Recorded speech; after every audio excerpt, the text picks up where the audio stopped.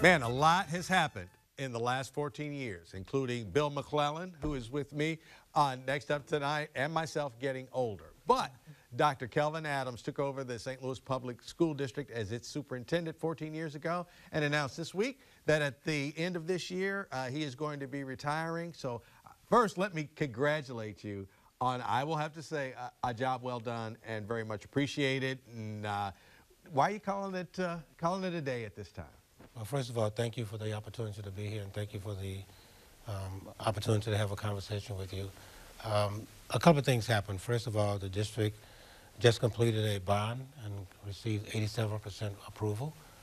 We just tied up 3-year contracts with all of our unions, provided an 8% raise to all of our employees, second highest first-year teacher salary in the region. And I just felt at this point in time, in addition to that, the last thing is that the board is in a position that they are stable, with 2 new board members coming on, as a matter of fact, on Tuesday. And I feel it's time to make the transition and pass the baton to somebody else to do the work. This is my 14 years, you already indicated, doing this work. It's been the joy of my life. It's been a real pleasure to do. But it's not a very easy job, as you might imagine.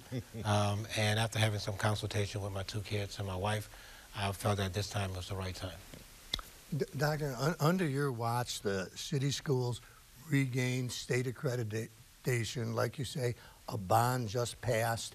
And while certain schools, particularly magnet schools, have had great achievements, you haven't really been able to move the needle on the neighborhood schools. I mean, the kids are still having difficulty making grade. Is anybody anywhere in the country succeeding in this? I think in small ways. We have done some of that in small ways in some neighborhood schools, but you're correct. Holistically, that has not occurred. There are about 20 schools that have been very difficult to move the needle. I think we have to not walk away from the fact that there are a lot of challenges that young people face every single day in neighborhoods. We only see kids for about 5 or 6 hours a day, 5 days a week. And so there are a number of challenges that young people bring to the table that make it very difficult to move the academic needle. We have full-time social workers, full-time counselors, full-time nurses in all of our buildings next school year, reading specialists. And so it's not because we've not put the effort in and provided the resources. I think this is a real collective effort that has to take place with everybody in the city. If we're going to move the needle, to your point, in some of those tough schools, and I call them tough schools because they, in most cases, they reside in tough neighborhoods, some neighborhoods that people don't even want to drive through. Our kids are going there every single day. It has to be a holistic approach. And I think, quite frankly, with the kind of dollars that the city is receiving as a result of the RAMS dollars, the additional dollars that we receive from ESSER, this may be a great opportunity to partner in a very unique kind of way to address the issues of housing, to address some of the issues of poverty, because quite frankly, some of our kids don't come to school every single day because they don't have anywhere to live. And so it's kind of hard to move the needle when you see a kid 2 days out of the week as opposed to 5 days out of the week. So I think that's one of the challenges. I won't put it all on that issue, but I think that is something that we have to grapple with as a community.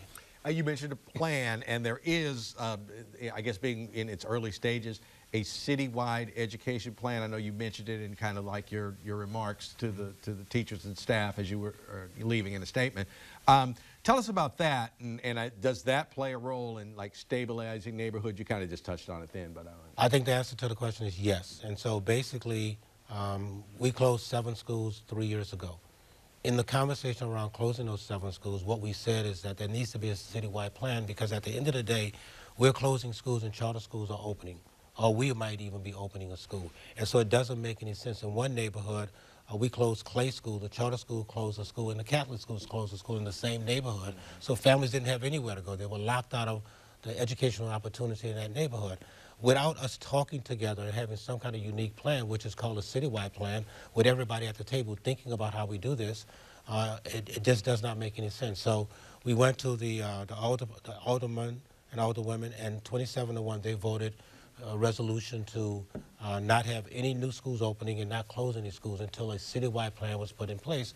And so the board has contracted with an outside entity, consultant, to work with the persons in the city, school leaders as well as politicians and others, the next 18 months to come up with a plan. The real challenge here it's not the plan. The real challenge is the implementation of the plan, that everybody has to buy in because you don't have enough power to stop people from doing things. The way the law works is anybody can open a school anytime they want to, and the hope and belief is that this plan would incentivize people and hopefully motivate persons not to think about it in isolation, but to think about it as a collective effort around what needs to happen in the city of St. Louis.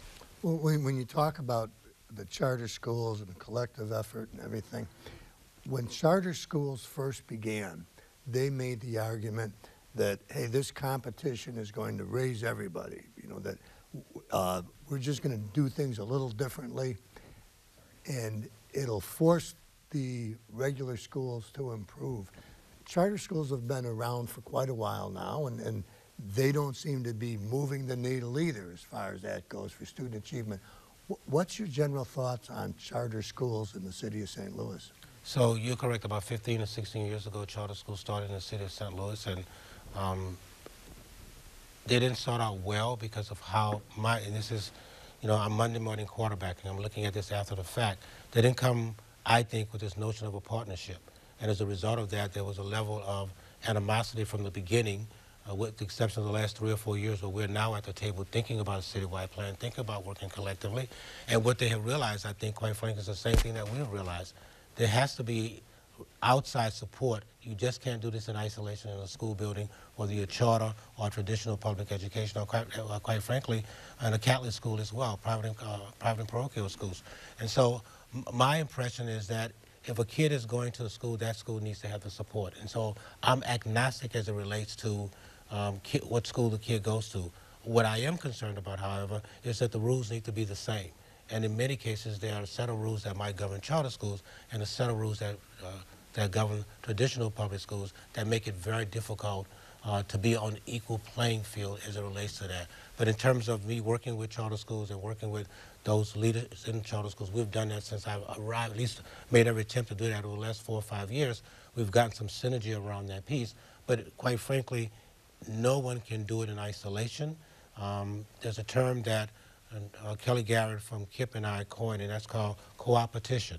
We cooperate where it makes sense, and we're in competition where it makes some sense. And so that's kind of what the mindset might be, but I do think it's much more around coordination and less around the competition phase because of the kind of challenges we face in the city of St. Louis. Okay, is it co-opetition, the legislature, and I guess, you know, the school district, charter schools, they voted some type of, you know, package, and I guess the money has to be donated, but can go to charter schools without taking any money from your you know, regular public schools.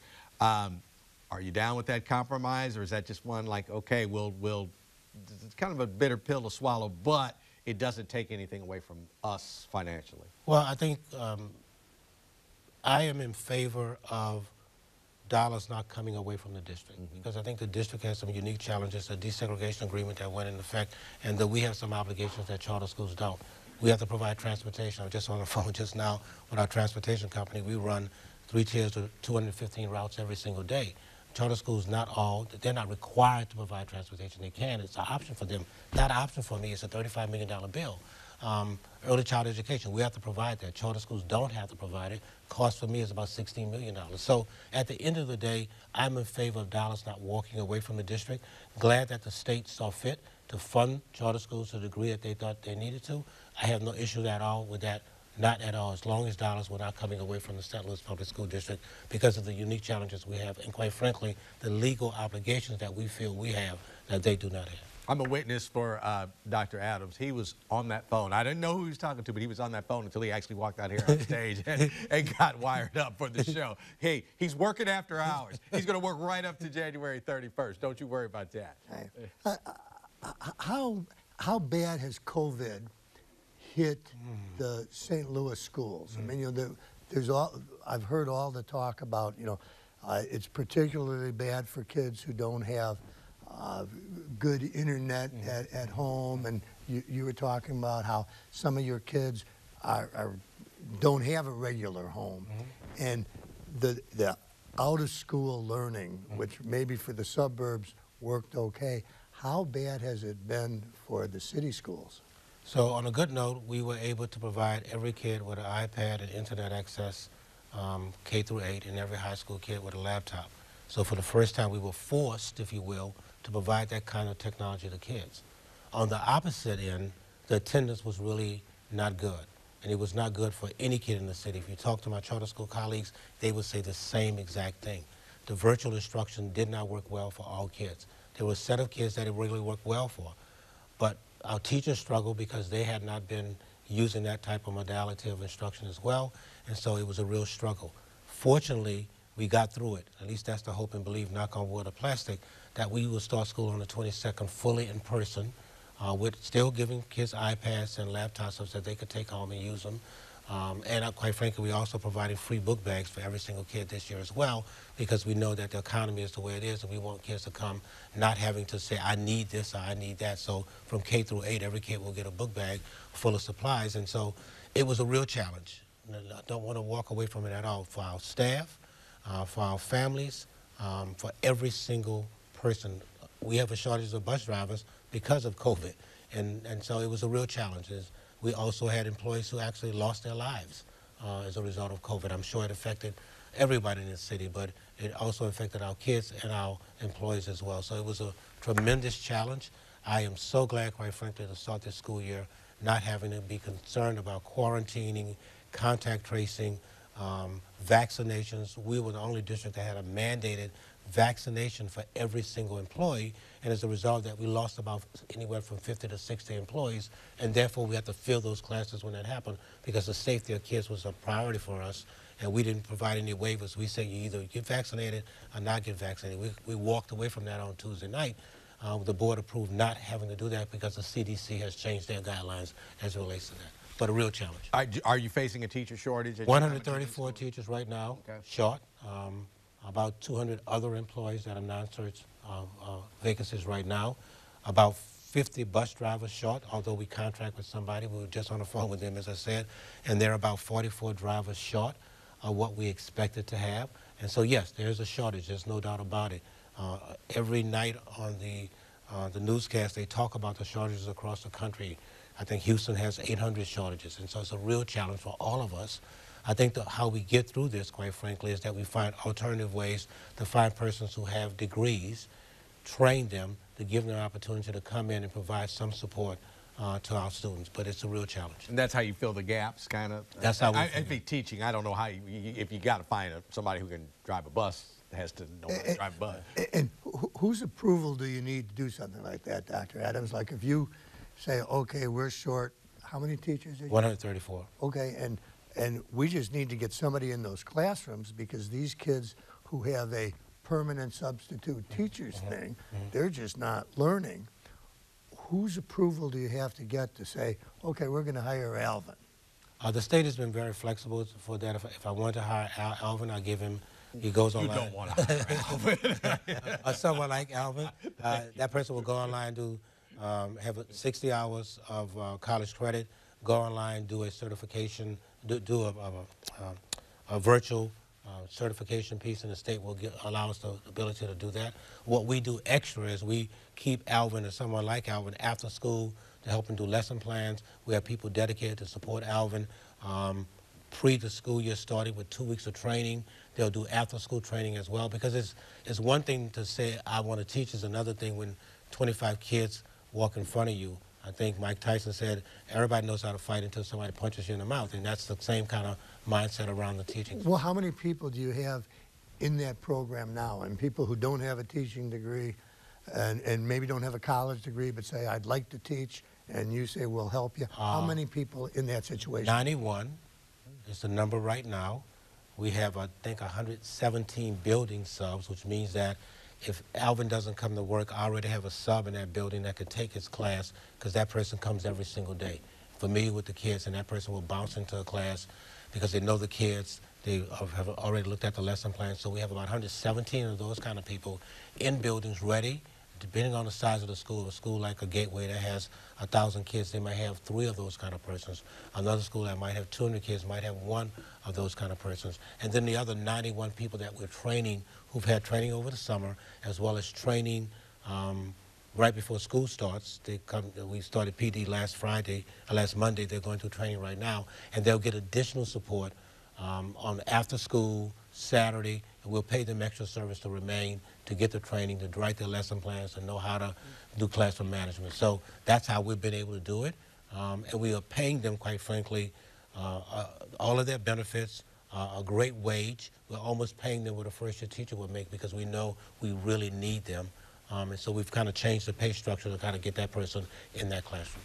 A lot of moving parts, and even with all that going on, I mean, you sound confident, I mean, really even excited about the upcoming school year. So first day of school is coming, okay? You know, I know you get out to a lot of schools on that first day. What's going to be your message to the different school buildings? My message is, you know, while people are focusing on the leader, meaning myself, there are two songs I kind of want to leave them with. John Handy says hard work, and so it just takes a lot of hard work to get this done. And Isley Brothers talked about we have work to do. Regardless of what happens to me, the work is with the kids. At the end of the day, it's about supporting them. And so I'm one out of 3,500 employees.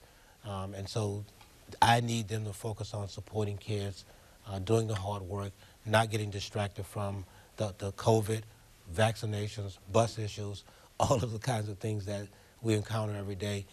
They have the most precious resource coming every single day that they need to impact. When school starts, are all the kids who go to school going to be in air-conditioned buildings? All kids will be in air-conditioned buildings, whether that's central air or units.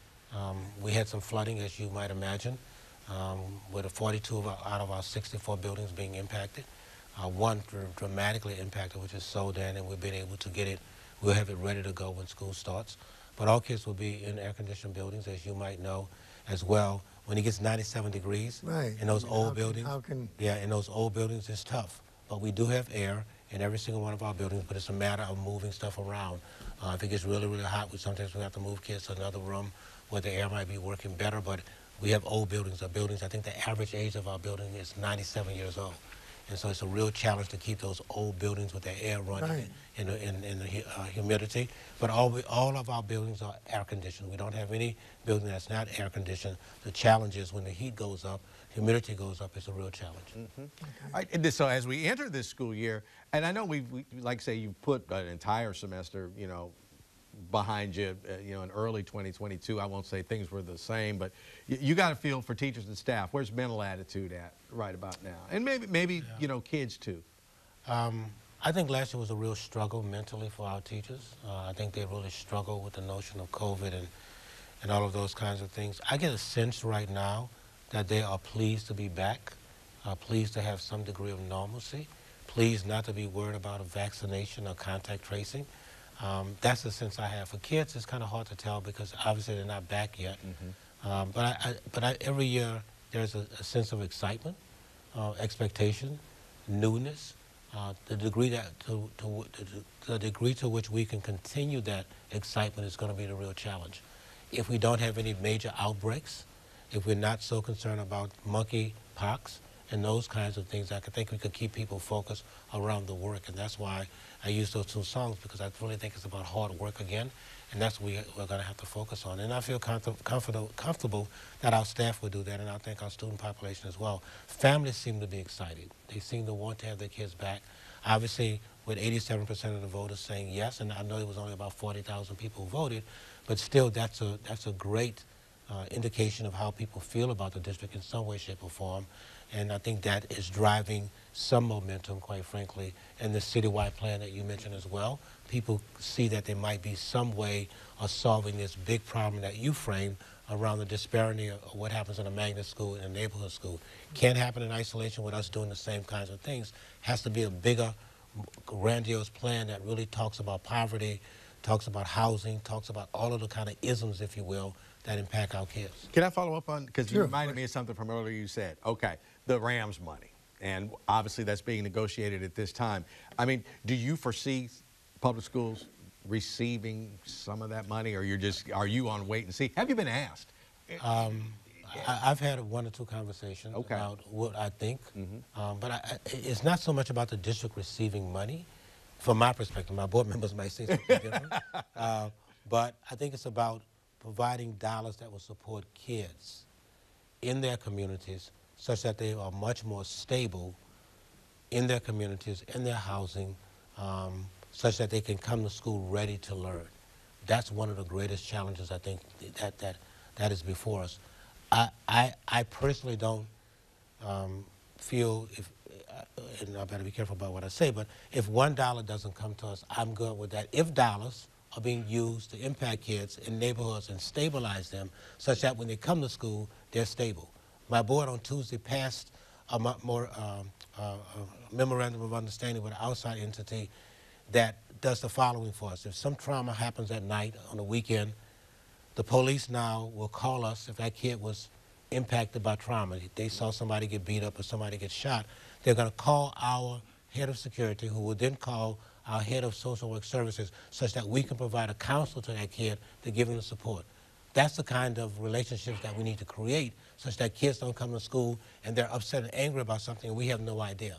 That happens on a regular basis. As superintendent in the last 14 years, we've lost 180 kids to death, fires, car wrecks, shootings. Those things do impact our kids, and it's not just the kid who's died, it's his brother or sister, it's his mother or father, it's his cousin, and in some cases it's the kid who actually did the shooting that comes to our school as well. So the complexities that I frame are complexities that I'm hoping those dollars can help address in some way, shape, or form and stabilize our families. Okay. If you could talk to your successor, if your successor were to say to you, what's the problem that I'm not going to expect? I mean, as an insider, is there something that you would warn your successor about?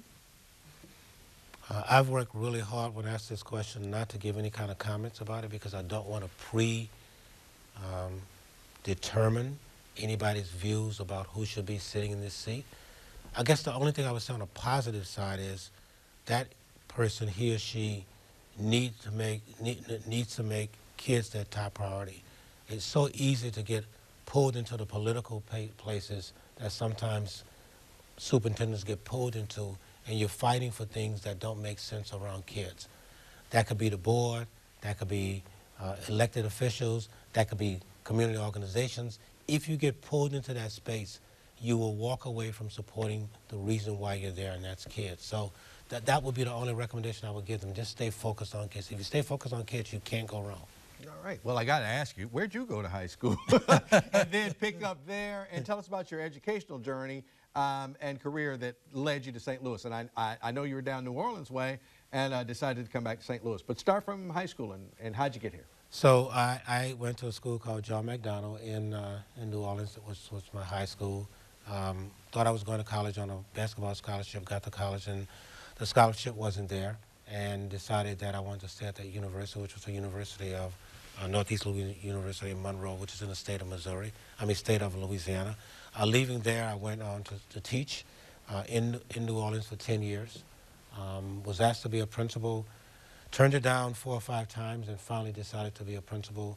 Became the principal of the largest middle school in the state of Louisiana at that time for several years. Was asked to move the central office by a superintendent who came in, new superintendent, asked me to take over all middle schools, which I did for 3 years. The new superintendent came in and said, I need to put you back in the high school, which he did. He asked me to come back a year later. I did not.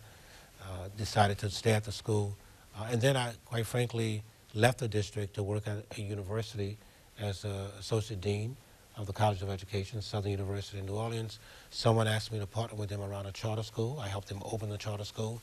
And then I got a call from someone in St. Louis about a position that opened over middle schools. I came to St. Louis under Craig Williams, who hired me. 30 days later, they fired him. Like sports, you know.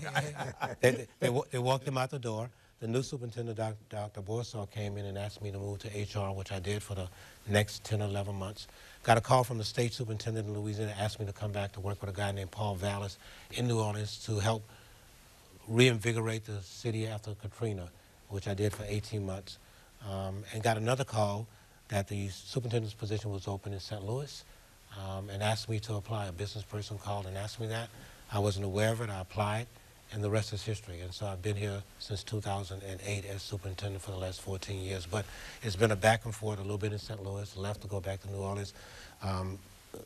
What has driven me, quite frankly, is this notion that I really believe that our kids can do well. If given the right circumstances and situations, they can do well. Can all kids do it? Some kids need more resources. The kids in magnet schools sometimes get a greater level of support, and the kids in the neighborhood schools, to your point, don't always get that level of support. So I think it's going to be incumbent on us to try to make sure that that level of support is there and it's an even playing field. But that's the trajectory that brought me here. You mentioned the Isley brothers. Now, what you going to do now? Just sit around and listen to records? Now, I mean, December 31st is going to get here pretty quickly. What are you going to do on January 3rd? So I am going to not do anything for 42 days because I've been in public education for the last 42 years. Oh, all right. So for 42 years, I will not do anything. I'll do whatever I feel like doing. And then I would suspect that I'll be back into the fray of doing something to impact kids in the city of St. Louis. Don't have any idea what that looks like right now. Not planning for anything, quite frankly. But I do know that the retirement is not the right word. This is just simply me walking away from this role and likely being engaged in another role that's likely going to be centered around kids. May not be in the education space, but maybe in another space. Okay, so you're not retiring. No, you're retiring. no, All right. no, I was going to make sure I asked you that because it didn't sound like you were done all the way. All right. But you're going to keep educating kids in some way. I am going to try my best to impact kids in the city of St. Louis because I just believe our kids deserve it. Okay. Thank you so much for your time. And once again, congratulations. All right. Bill McClellan, Alvin, Reid signing off. luck. We will see you next week.